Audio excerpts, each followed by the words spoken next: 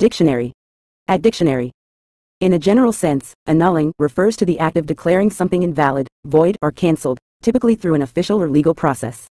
This term is commonly used when an authority or legal system revokes the legal status or effect of a contract, marriage, law, or other formal agreements.